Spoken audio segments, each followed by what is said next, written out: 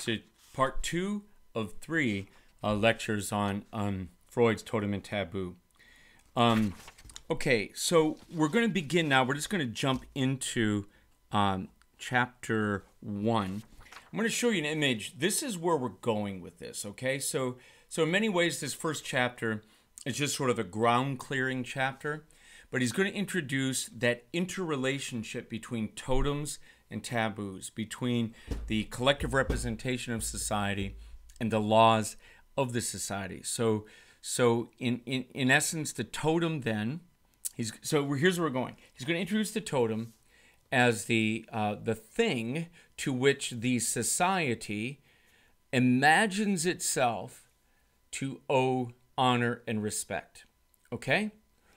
And if they do that, if they honor and worship the totem, then it will generate something like a protective force field around them, protecting them from evil, other enemies, whatever it might be.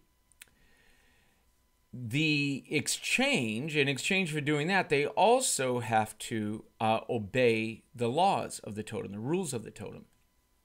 So one of the laws is don't kill the totem, don't eat it, don't kill it. And actually, I'm just going to put this in there. It's the commandment to worship and feed and love the totem, right? Worship, feed, and love. And then don't touch the totem's women, right? So the rules that are set up, there are things that can't be touched.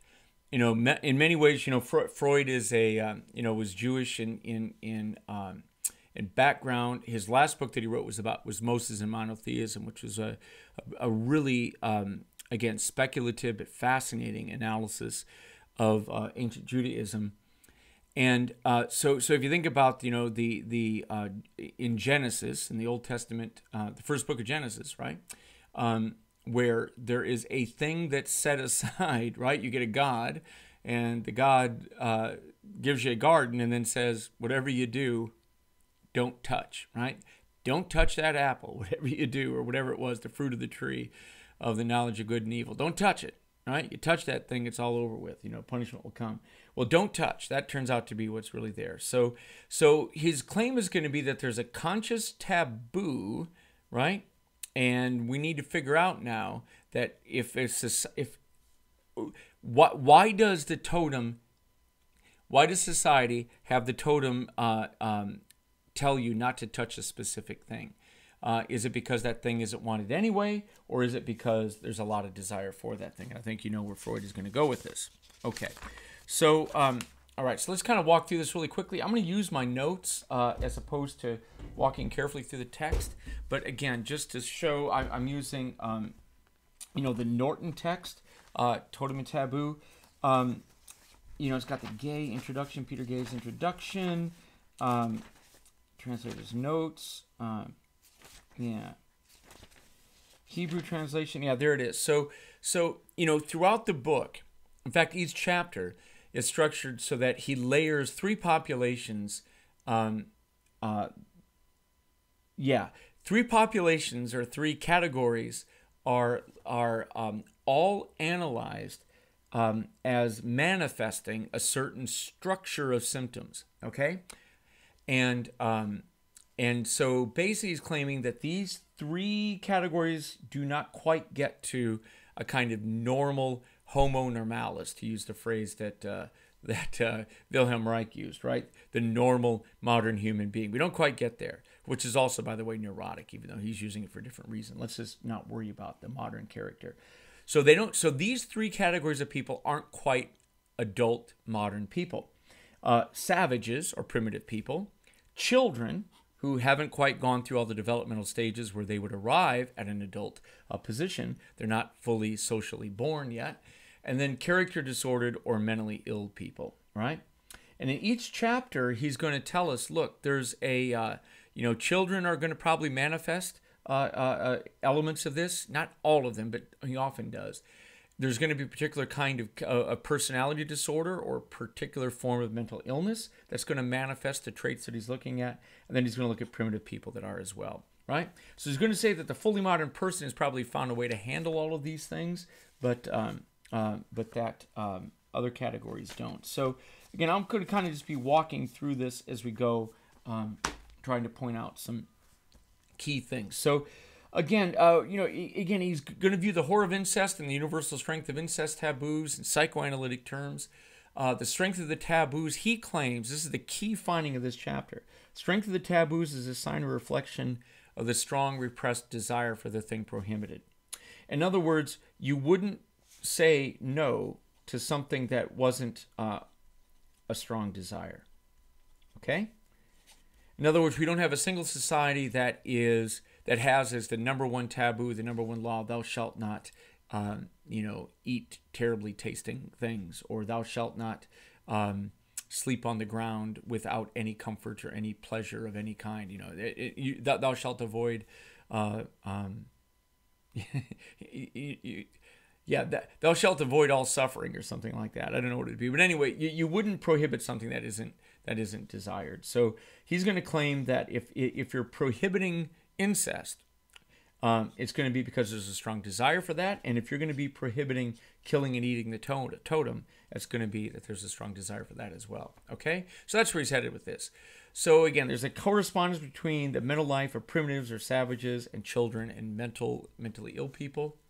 So page 2, he analyzes or begins to describe what a totem is. He's using some of this sort of 19th century anthropology to do it.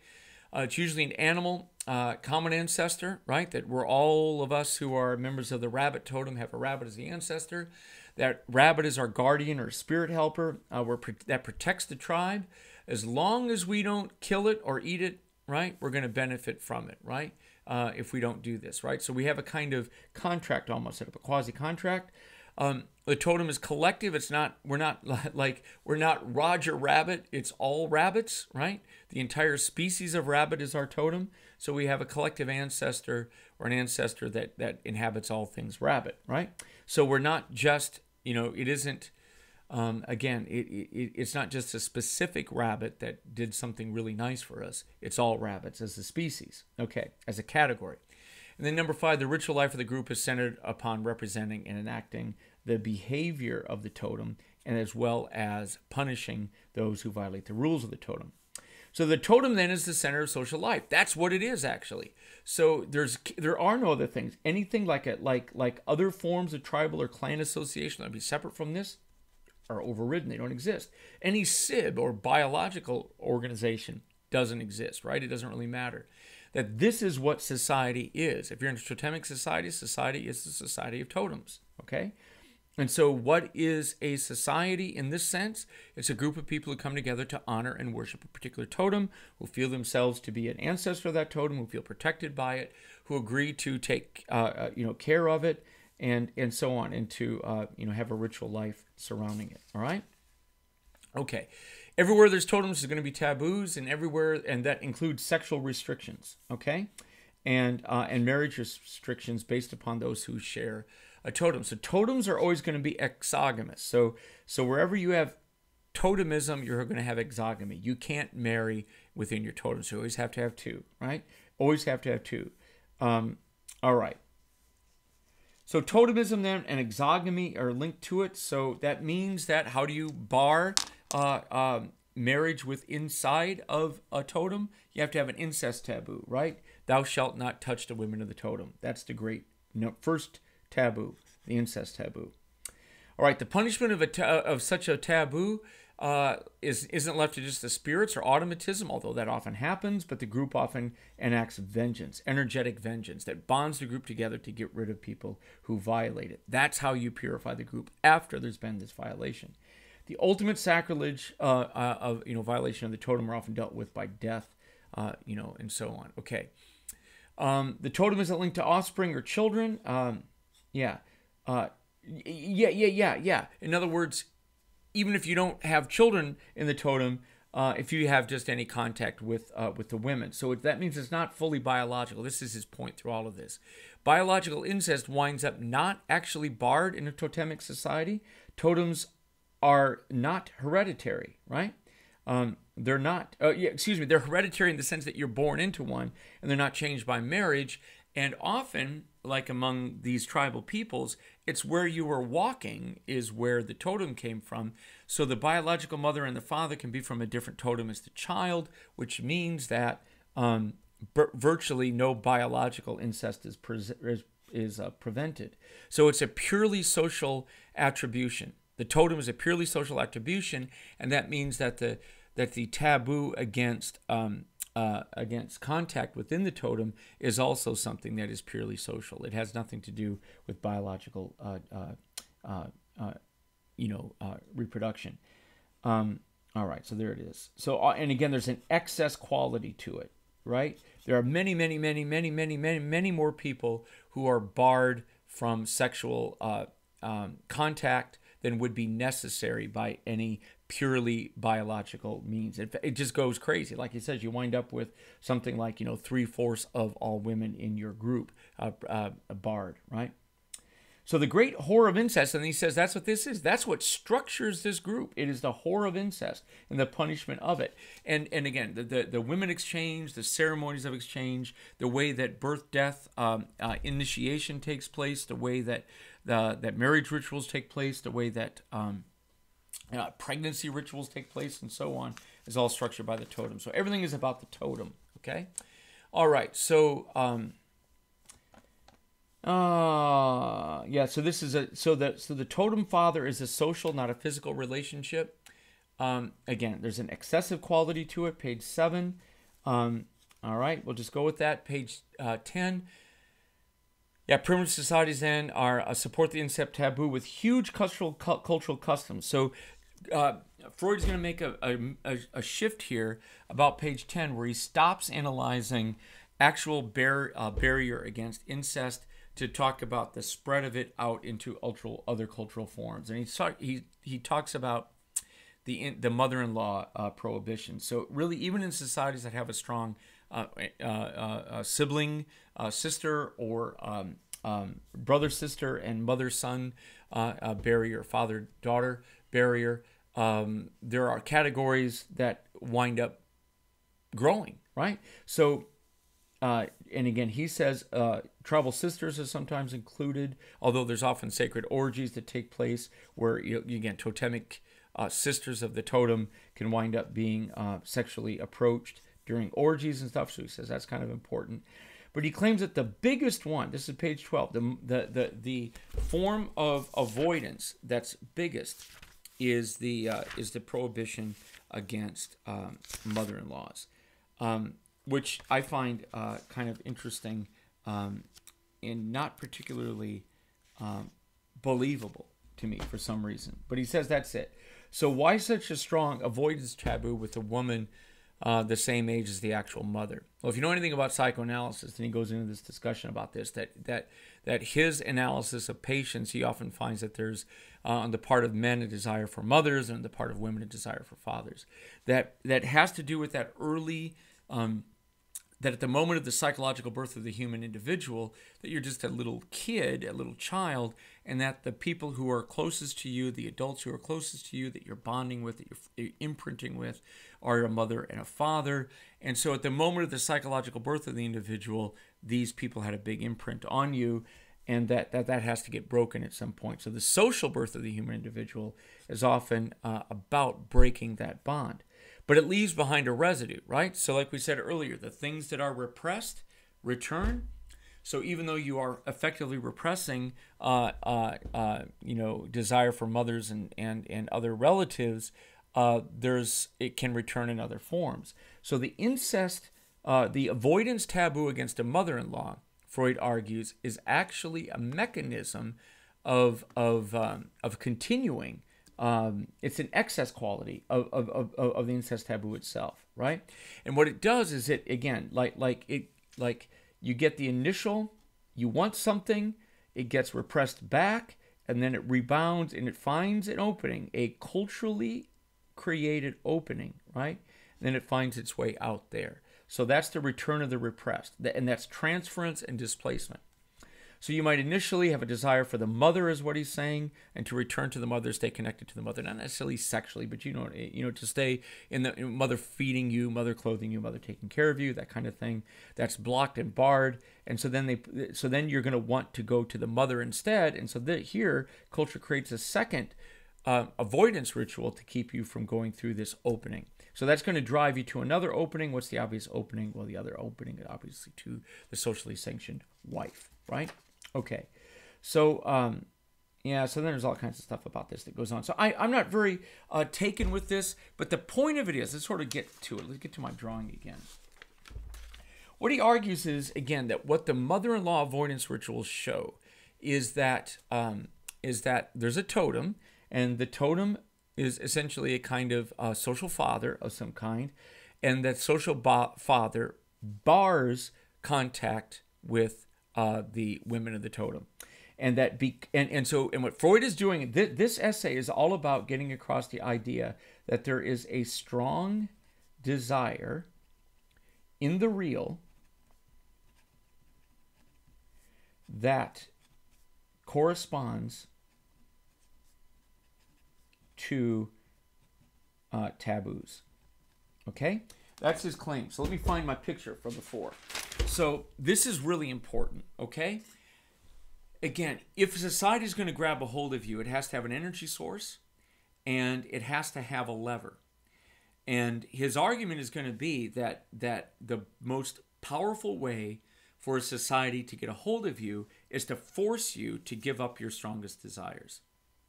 And so if you're a little kid and you're socially born and all that kind of stuff, you don't want to leave your family. You don't want to leave your family of origin. You want to stay around that which is familiar, and that is what is providing you comfort.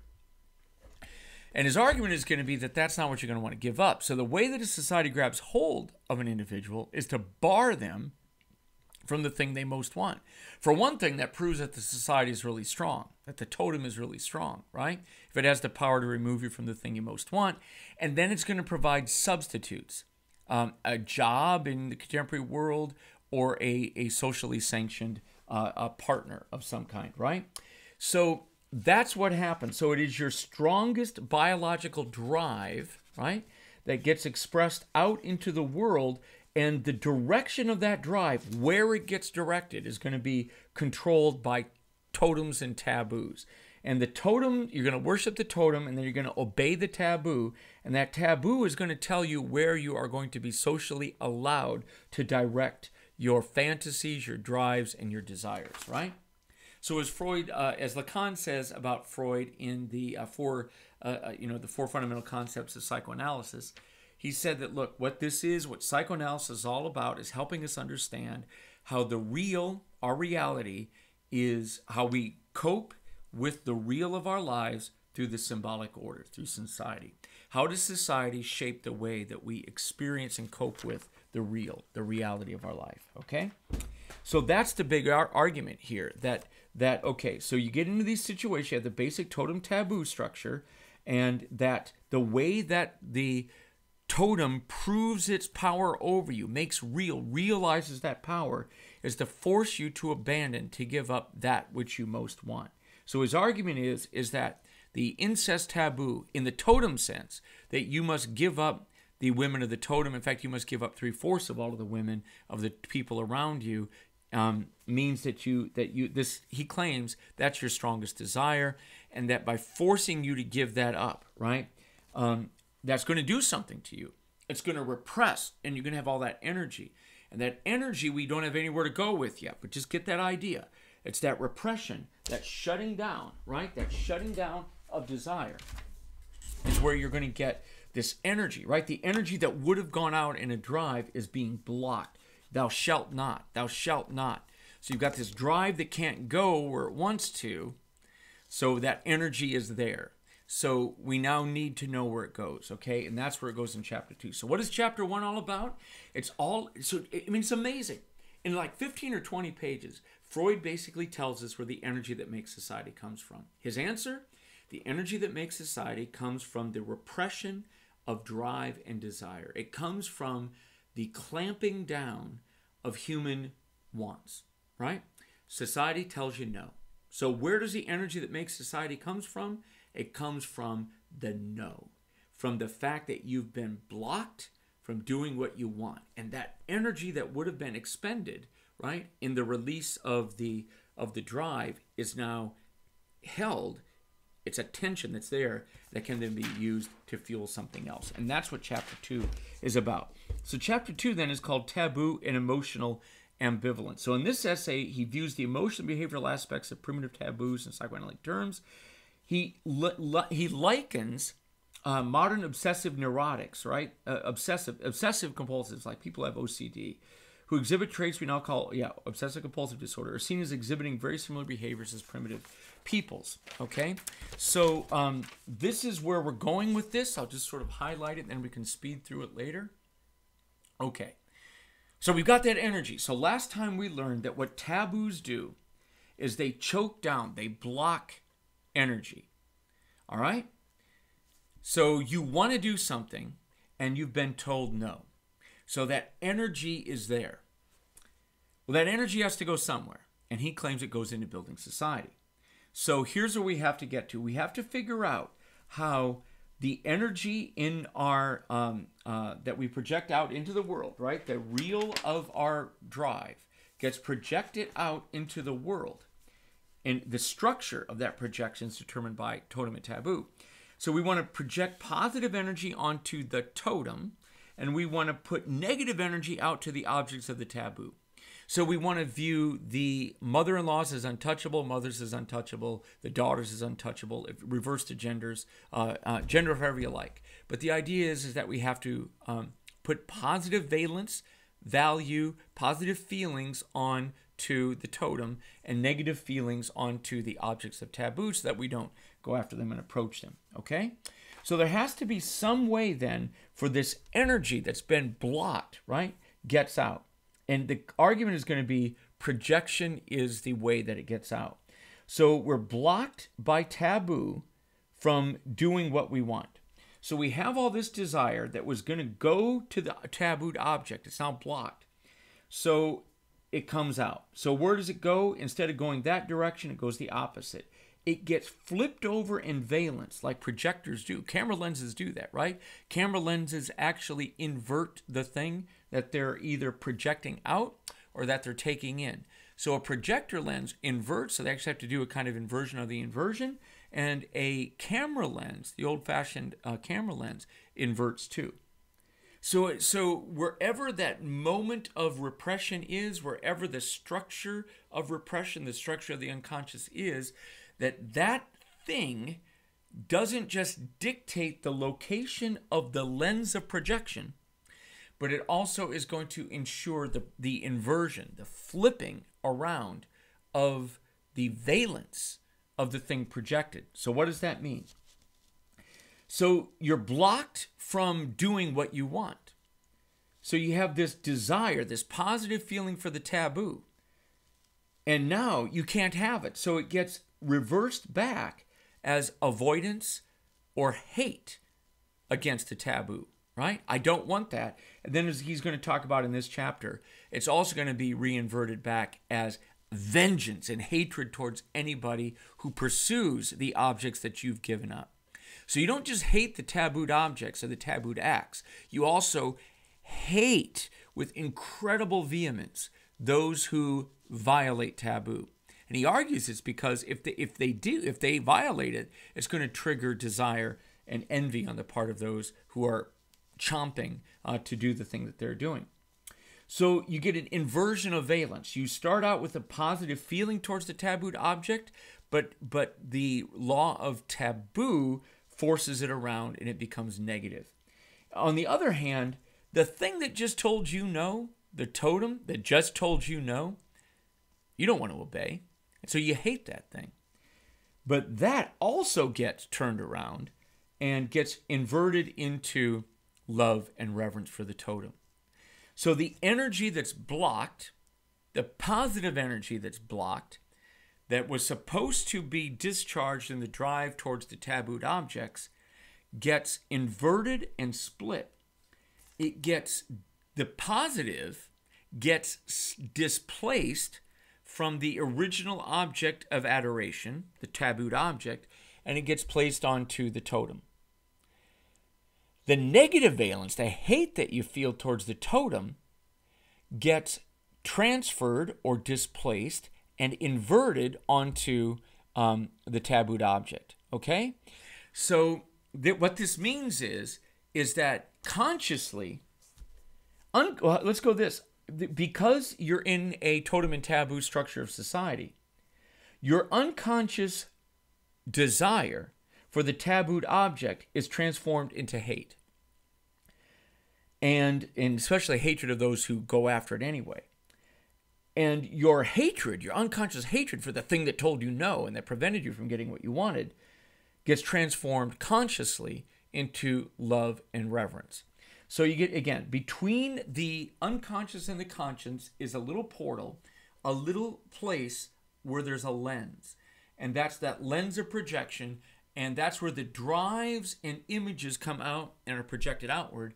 And that's what, so the energy for projection, the energy that makes society, comes from this repressive apparatus, and it also locates where the projective lens is, and then it ensures the inversion, the reversal of the valence towards the thing it was originally intended to, so that the thing you initially desired to love, you hate, and the thing you initially desired to hate, you love, and then it displaces the original love and hate onto different objects. So you get what he calls displacement or transference. Okay? So again, we get all four of those fundamental concepts of psychoanalysis that we talked about at the beginning of last lecture. We get them all, right? We get the unconscious. We get repetition, because the things that are repressed come back with a vengeance, the return of the repressed. We get the transference or the displacement of the things that were repressed, so they repeat, but they repeat in a different way, in a different direction, with a different valence, with a different object. And the drive is the energy source that fuels the whole system. Both the individual psyche and the social self, as well as society itself, is all fueled by the apparatus of drive. That's all it is. That's all society is simply a, let's use Marx's term. It's simply externalized social jelly. That's what it is, right? It's social energy, human energy, that has died into the honoring and worshiping of a totem object, right? Where's our other picture here? The first picture. That died into the honoring and worshiping of a totem object, and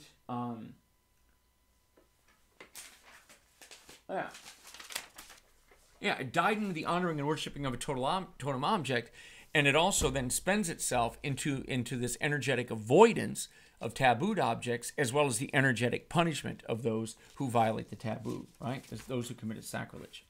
Okay, so that's where this whole thing goes. So society then is a structure of totem and taboo. The totem is the thing that tells you no and that receives your positive valence, and the taboo dictates what you hate and avoid, and that's where the negative valence goes. The more you're blocked and repressed by the totem from achieving the things you want, the more energy that's available, not just for hating the thing you're told to avoid, but for loving the totem itself. In other words, the social energy that is directed onto the love, honor, worship, feeding, sacraments that honor and revere the totem, that energy comes from the repression of drive. Okay? And it is only if society represses key drives, the things people want most, does it generate sufficient power to fuel the honoring and the worship of the collective representation of the society, the totem itself. So the more repression, the more energy available for ritual life and for punishment of deviance. In other words, the society is held together more strongly the more it represses. That's Freud's argument here, right?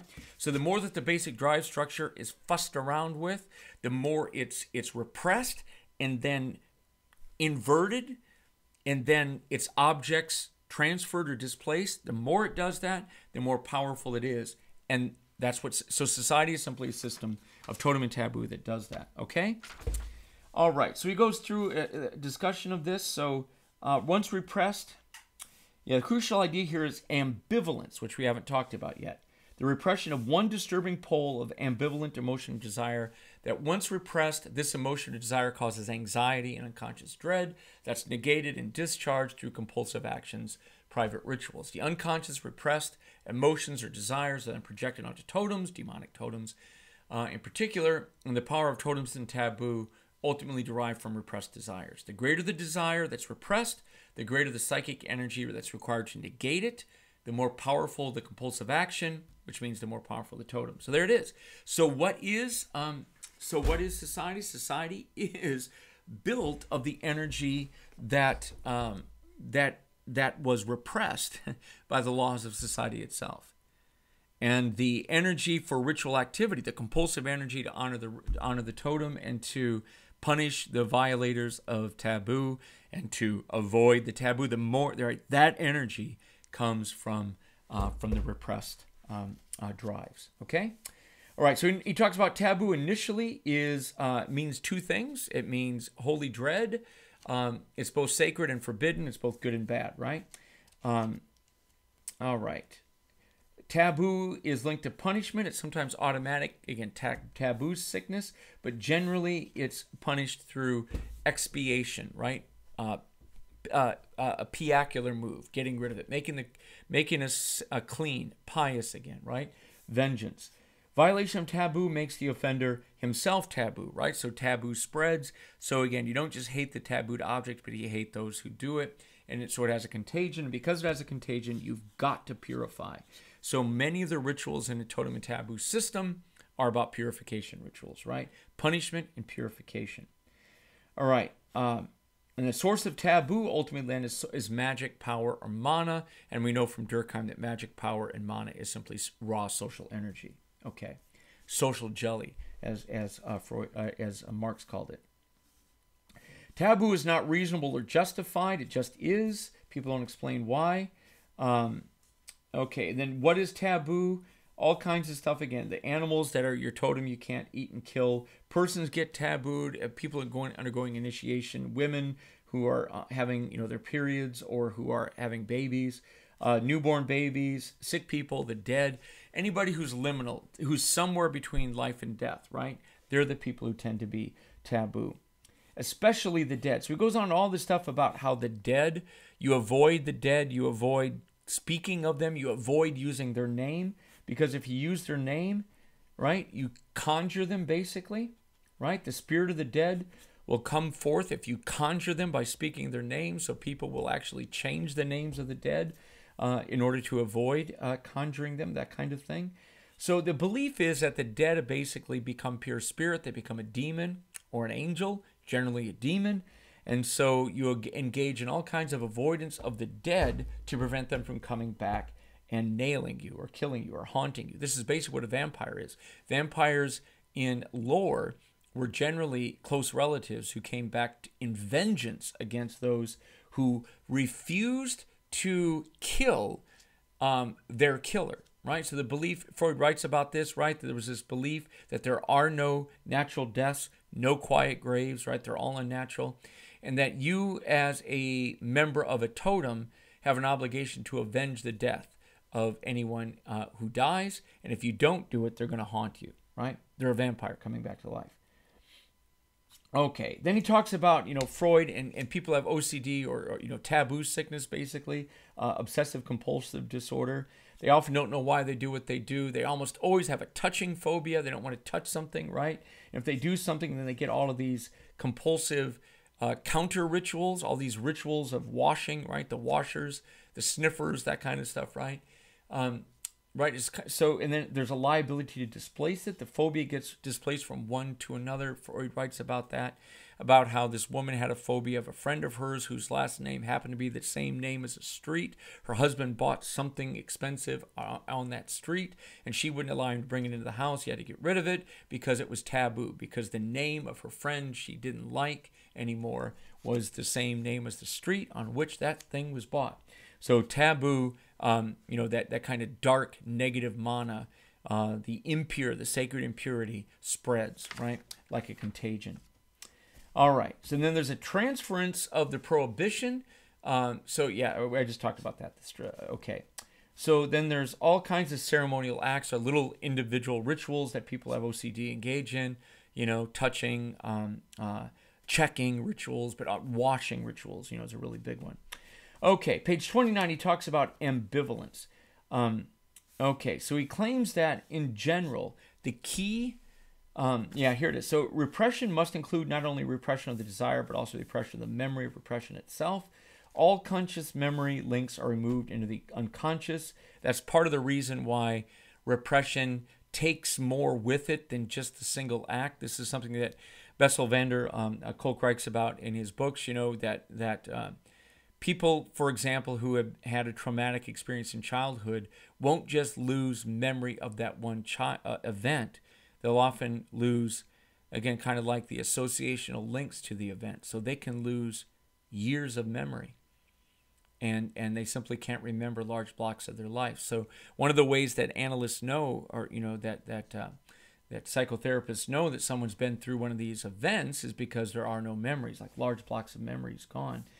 So it's removed from the unconscious. That's what repression does. It doesn't just repress the thing that it wants to repress, the content, but it represses all these other associations as well. So it has an excessive quality about it, right? All right, so the persistence of the taboo is fueled by the persistence of the prohibited desire. Okay, so he says deep ambivalence is at the core of taboos. Okay, so let's talk about ambivalence really fast here. So that's what this little image is trying to show. So ambivalence literally means means two, right? Or split, and valence. So we've already had val, means value, right? Val, death, or human life. So bivalent. So let's say there's a positive and a negative value to something, or that you feel positive towards things. Valence, feeling positive and negative. So the positive we'll call love, the negative we'll call hate, right? So when you're ambivalent towards something, you both love and hate at the same time. It's bivalent, both feelings at the same time. Now, this is different from indifference. If you're indifferent, you feel neither positive or negative. You're just indifferent, right? But ambivalence can give the appearance, the surface appearance of being indifferent, because you often have a match of love and hate. So like I often tell this to my students, right? Like if you have a car, an old car, and you put the brakes on somewhat hard, and then put the accelerator pedal down very hard, the car might take off. And the way that you can keep the car from moving is to keep putting pressure on the brake pedal as you're putting increasing pressure on the gas pedal, right? And you'll know what will happen to a car if you do this. The car will start vibrating and it'll roar. There'll be lots of energy going. But to an external observer, there might not seem to be anything, right? It might seem that the car shut off. So like to an external observer, a car that's parked and shut off is indifferent, and a car that is being with the engine roaring with the brakes on at the same time, right, where it won't move, they look the same. Neither are moving, but one is vibrating with energy, ambivalence, while the other one is dead. It's indifferent, right? Okay, Freud is going to tell us that all social things, totems and taboos, generate ambivalence. All of them do every time. If you're in society and there are things that have value, things you love and things you hate, or put it this way, things society tells you should love or hate, right? You're always going to be ambivalent towards those things to lesser or greater degrees. So what is society then? Well, society is a set of rules.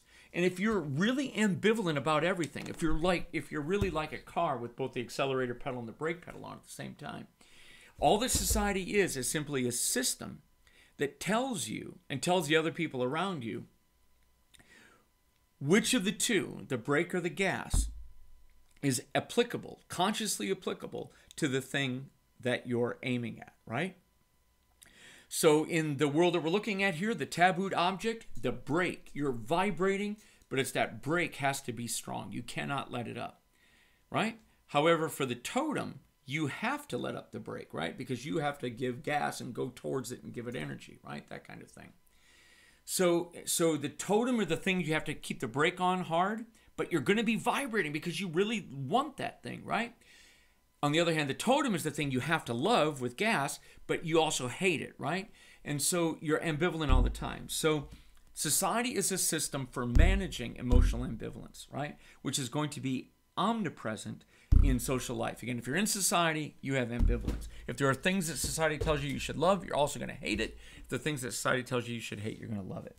Okay. So what does that mean? That means that you split conscious, unconscious. Society tells you consciously which you're going to love and hate. You go through the process of the social birth of the human being through initiation rituals in which the rules and the law of the totem are going to be implanted. As you go through, the members of your totem are literally going to hold you down. They're going to cut an orifice in you, and the spirit of the totem is going to get in you. And from that moment on, you and the totem are one. You're going to love that totem. So you're in. And so you're going to use your energy primarily to love that totem and to punish those who violate the laws of the totem, and you yourself are going to do it. However, you hate that bloody totem because that totem is stopping you from doing what you want to do, but you can't express that. And so that block of hate flips over and gets turned into love, and the love that you had for the objects that you wanted to have that the totem says you can't have gets flipped over and turned into hate. So you get a shift of valence, you get an inversion of valence, and you get displacement, right? / transference, right? So the drive that you felt towards the totem, the drive that you felt towards the, so this is the way it works, right? So you felt initial drive towards a taboo object, but the totem tells you, no, you can't have it, right?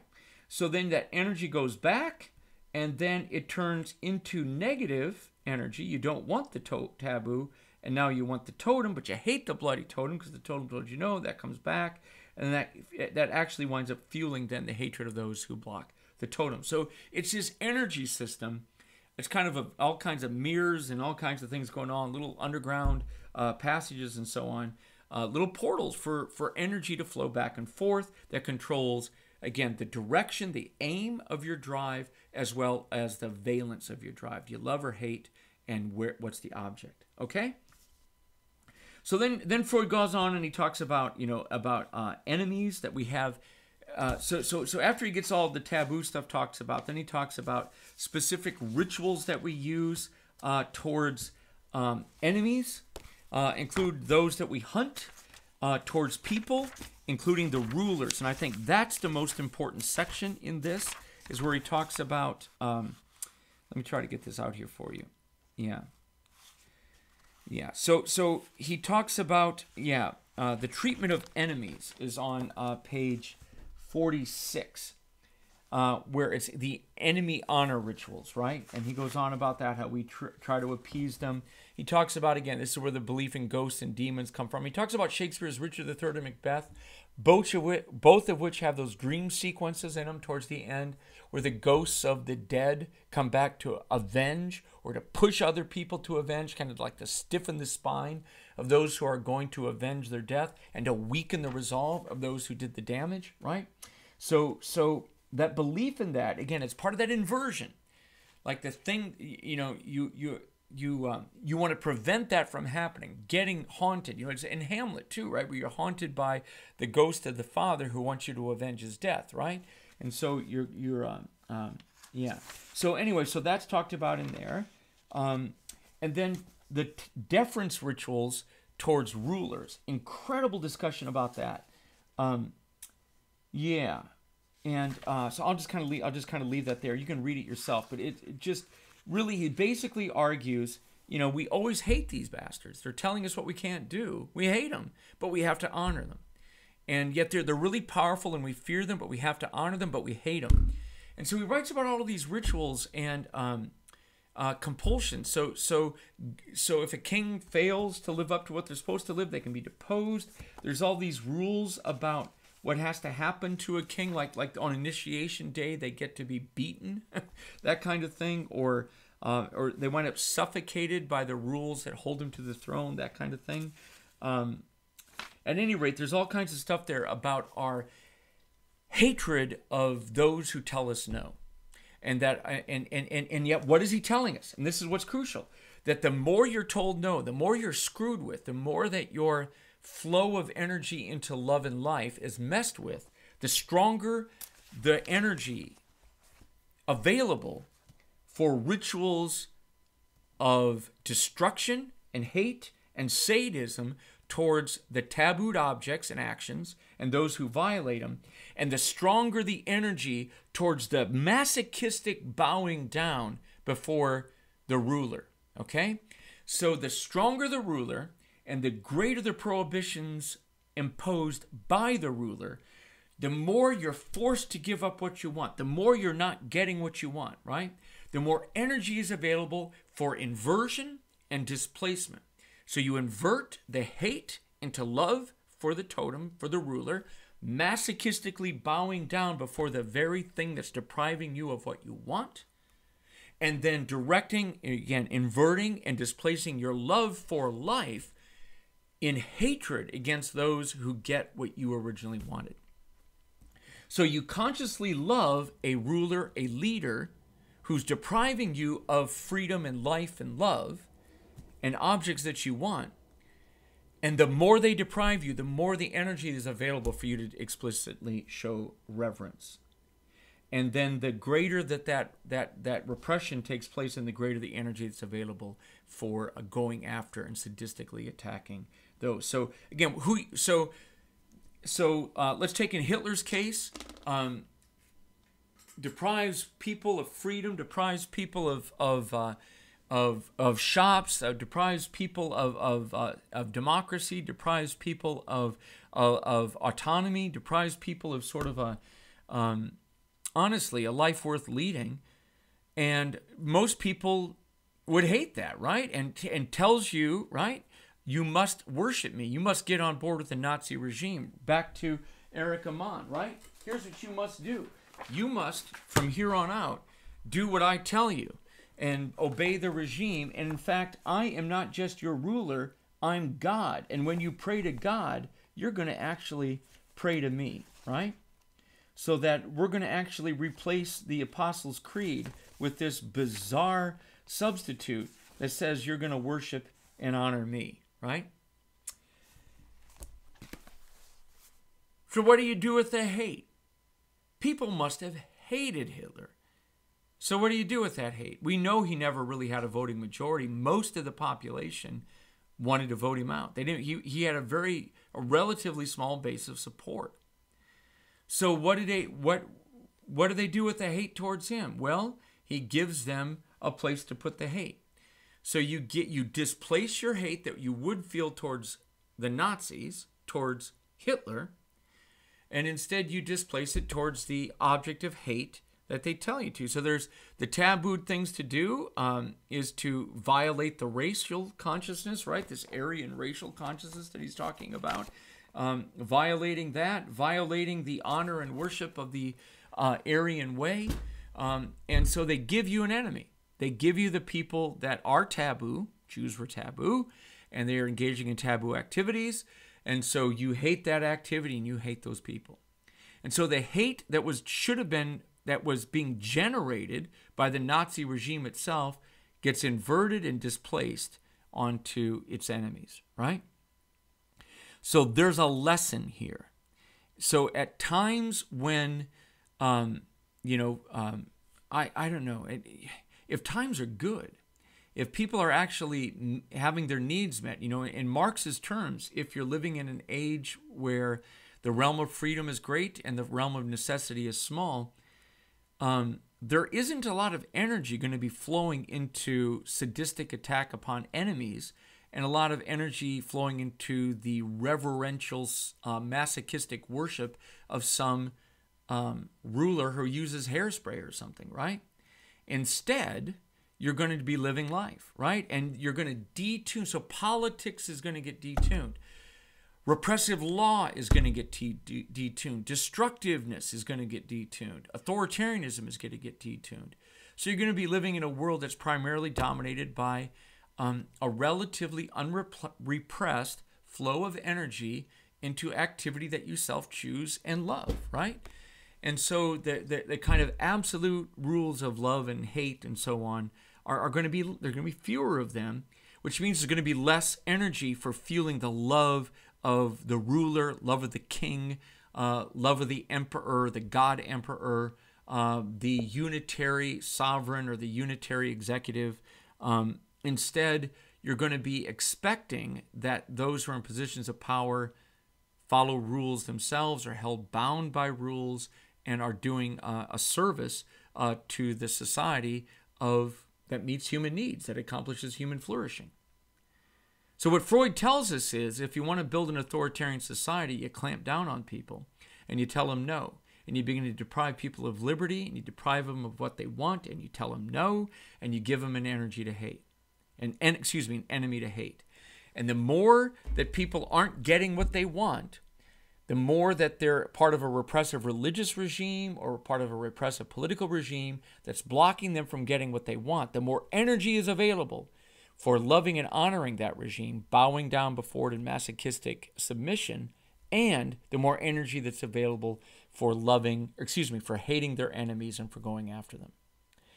So societies then, these early societies, are systems of totem and taboo, people to love, people to hate, right? You are to love the ruler because the ruler protects you, right? So you have to love him.